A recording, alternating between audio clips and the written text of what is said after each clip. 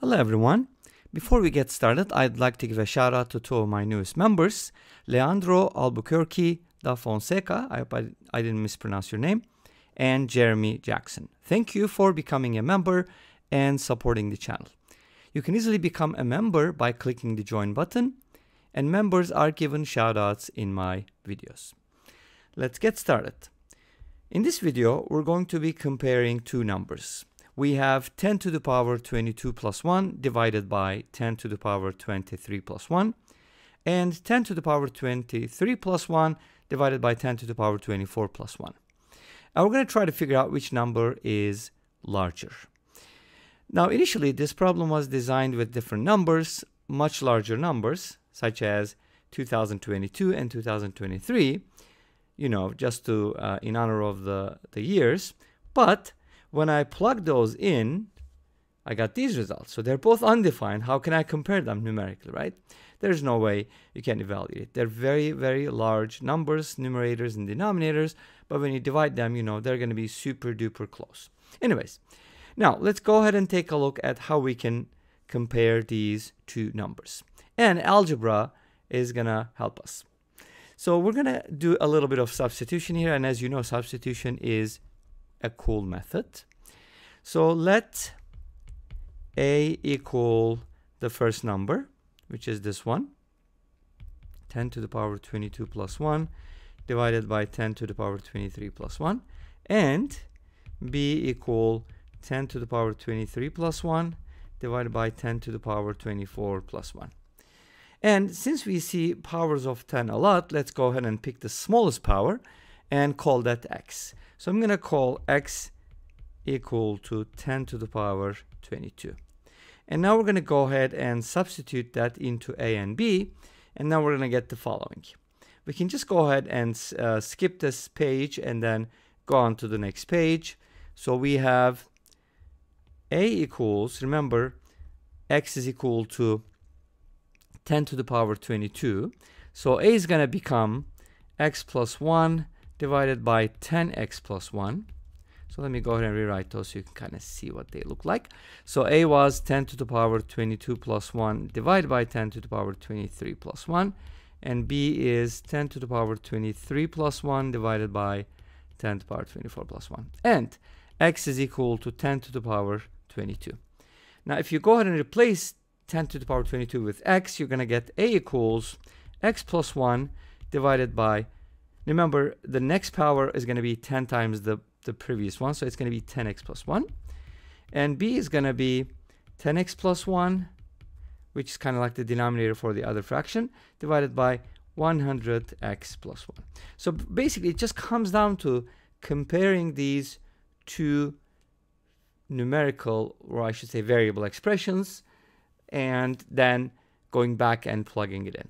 Okay, great. So let's go ahead and compare and b. But how do you compare two variable expressions? There are two ways to go about it, and it kind of depends on the problem. One of them is dividing a and b. So if you can kind of prove that, of course, in this case, a and b have to be positive. Let's just say a and b are positive. And if you find that a over b is, let's say, greater than 1, this just implies that a is greater than b as long as a and b are positive. Or if a over b is less than 1, then this is just going to imply a is less than b as long as a and b are both positive. But in this case, division is not a good idea. Why? Because it just doesn't work nicely. Maybe it does. I don't know. I haven't tried it, but I'm going to be using subtraction method. And the subtraction method works like the following.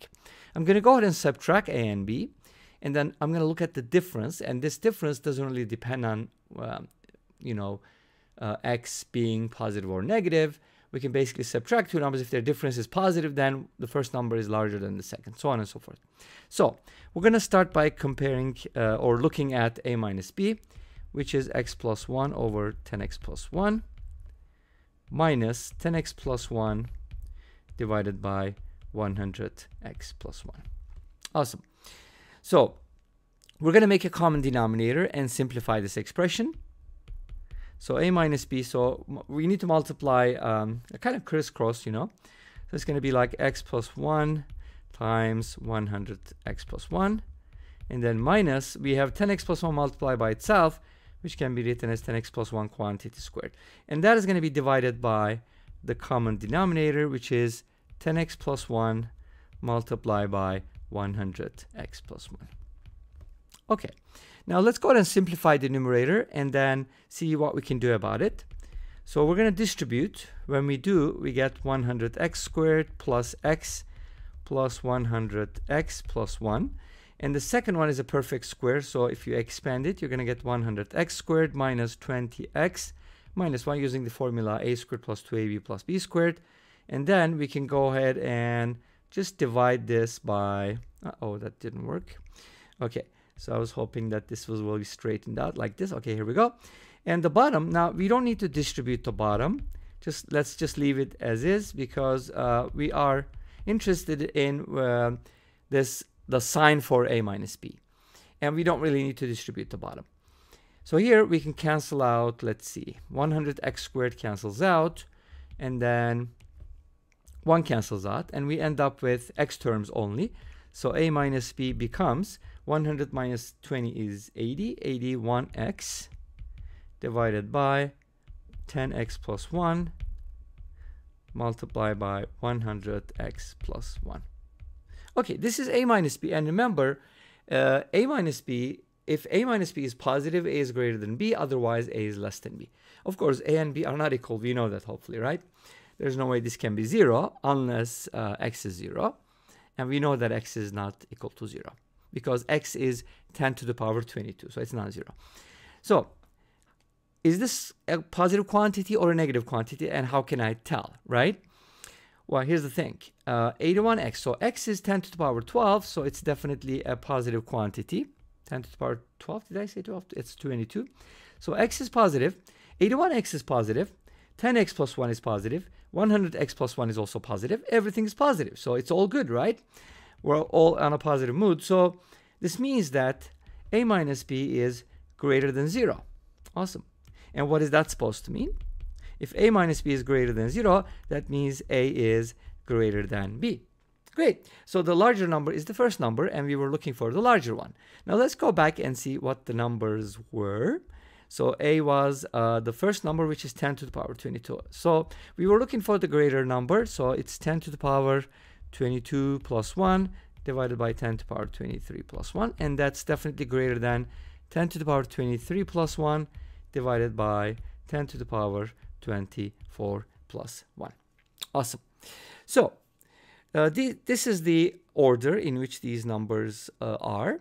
But let's go ahead and take a look at the numerical values, and that's also going to confirm the result.